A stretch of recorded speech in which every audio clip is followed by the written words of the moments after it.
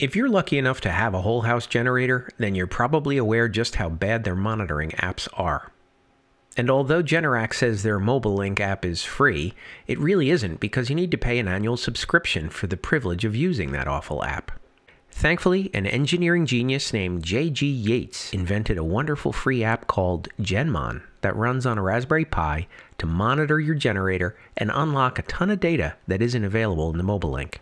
In this video, I'm going to show you exactly how I installed GENMON on a Raspberry Pi and got it working with my generator.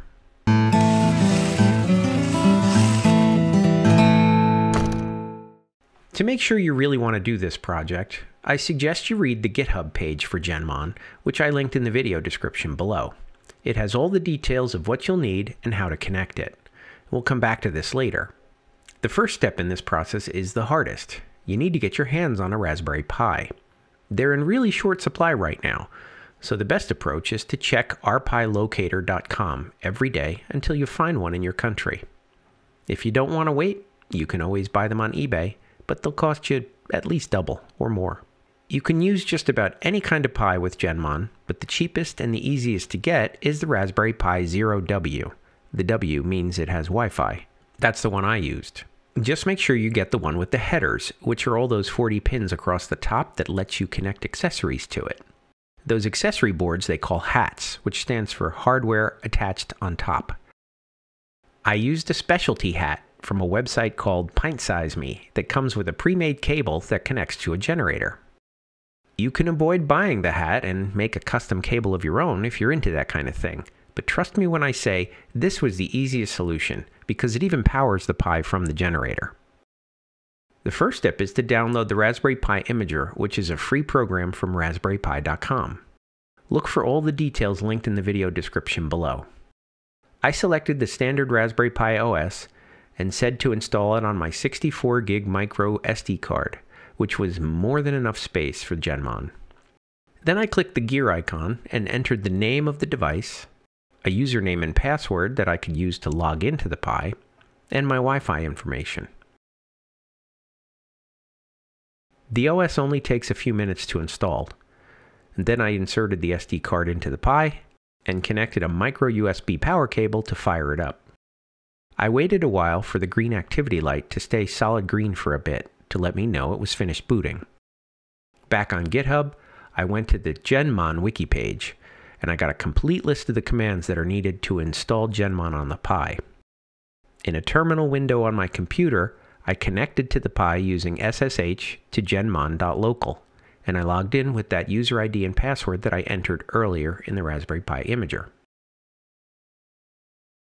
I copied each command exactly as written and pasted them into SSH one at a time.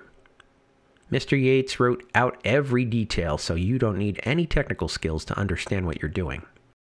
The first set of steps was to install Git and update the operating system. I waited a few minutes and pinged genmon.local until it came back up. Then I entered the git clone command, which downloads all of the GENMON code from Git. I recommend one small adjustment to the bash command that's coming next. It's a long-running script that installs all the packages used by GENMON. It takes a long time, and by default, it'll ask questions as it runs. After doing this a few times to prepare for this video, I realized I always answered yes to each one of those prompts. So I looked at the script and I discovered he allows a -n parameter for no prompts. It automatically answers all those yeses for me. So I really recommend adding that -n when you run the bash command. This step was the longest by far. Although there were some errors reported along the way, it didn't seem to matter. The script is smart enough to try installing different versions of the packages until it worked. Then I disconnected the power and installed the HAT board for a test. After booting it back up, I pointed my browser to genmon.local:8000, and just like magic, GENMON's gauges all appeared. They had no data at this point, but hey, at least I knew it worked, and I was ready to permanently attach the hat and move the Pi outside. After opening the generator, I turned it from auto to off so that it wouldn't start while I was working. And I also removed the fuse, although that didn't seem to have much effect. And I turned off the circuit breaker for good measure. I used a 5/32 inch hex bit to remove the 2 screws from the top of the battery compartment and a 10mm socket for the bolt at the bottom.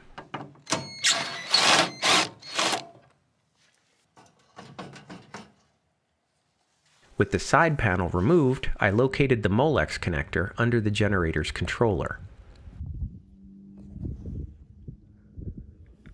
I unplugged the built-in Wi-Fi module that was plugged in there and plugged in my Molex cable.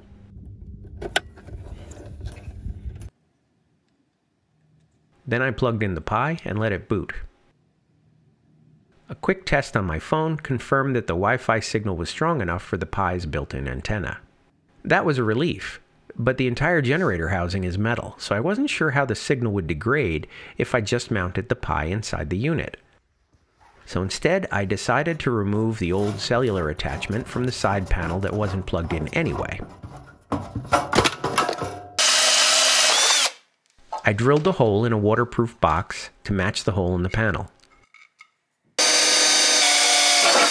Then I drilled holes for a couple of screws to mount the box and sealed it with duct seal compound.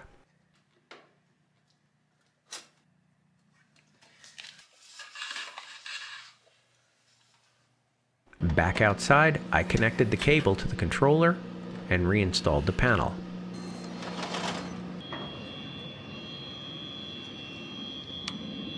Then I looped the wire in the box a bit to keep the Pi from vibrating, and I installed the cover.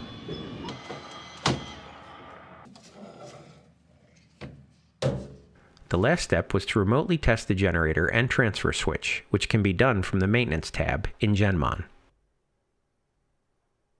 The generator started right away, and you can tell when the transfer switch kicked on when the power output rose to 750 watts. The best thing about GENMON, though, isn't the pretty gauges. It's the email notifications that occur anytime something changes about the generator. If you do install GENMON, please leave me a comment, let me know your thoughts, and be sure to throw Mr. Yates a couple of bucks through his PayPal donation, because it really is pretty awesome software.